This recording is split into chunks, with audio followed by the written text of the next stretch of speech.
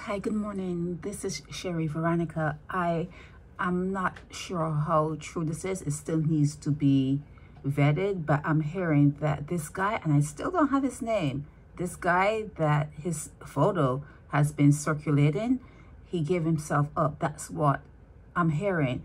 And he is accused of unaliving Kemar MacDonald Weekes. He's 31 years old. In your paper yesterday, it had him listed as a 51-year-old, but he's supposedly 31. He was.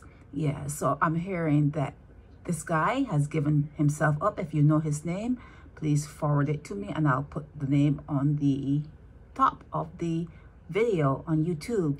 And they're saying that he did the best thing because it seems as though the people in the area really liked Kemar. It seems as though he was a good guy. He was very helpful. He always assisted. He was always there. He had a job. He worked and everything. So it seems as though he was a real good guy. Well, he was liked. He was well liked in the area. And they set out to find him. Certain members of the community set out to find this one here.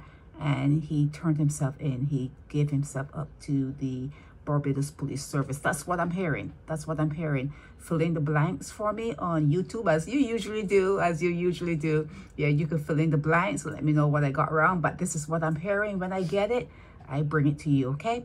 This is Sherry Veronica.